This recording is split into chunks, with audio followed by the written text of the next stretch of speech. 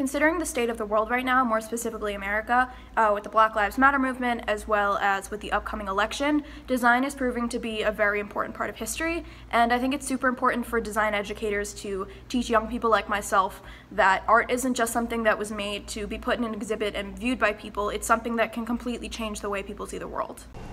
I was fortunate enough to have live client experiences while I was in school. But there seems to be more of a focus on helping students land internships and agency jobs and not so much working on their own with real clients. I wish educators would focus on connecting students with clients early on and teaching them the fundamentals of working on their own, from proposals to contracts to whatever they need. I think graphic design online education should shift more towards teaching the skills first rather than big projects, because sometimes when students are focusing on those big projects, it's harder to learn how to do the minor skills. Last semester, it was helpful to learn the foundations of the design tools through video demos and then break out into mini groups and work on projects and practice what we learned. We'll also need to shift how we conduct research by using more social media platforms and online forums.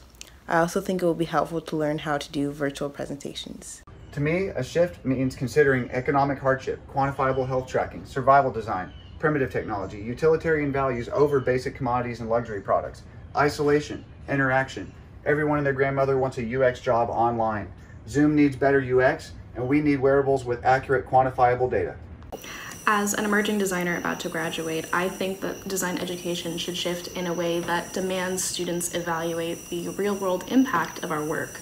Who is my work benefiting? Am I lining the pockets of my billionaire CEO, or is my work advocating for the underserved and making people's lives easier? These are the questions that we need to be asking. I think that professors could take this opportunity to create some really interesting and topical projects, such as designing a poster campaign to promote the CDC guidelines, or learning how to design the optimal work-from-home space. Hi, my name is Orr Schaeflinger. I'm a communication design student at City Tech from New York. I study graphic design, and I think that we're shifting away from our basic fundamentals of graphic design, such as arts and craft. It is very relevant because without them, we're going to lose the sense of proportion, scales, color theory, and repetition, or even objects, the relationship between them. It is not only important to teach design techniques in history, but also to really help students understand how integral design is to our lives. Everything from how college campuses are laid out, to what clothes are considered fashionable, even to how easy textbooks are to digest is all affected by designers.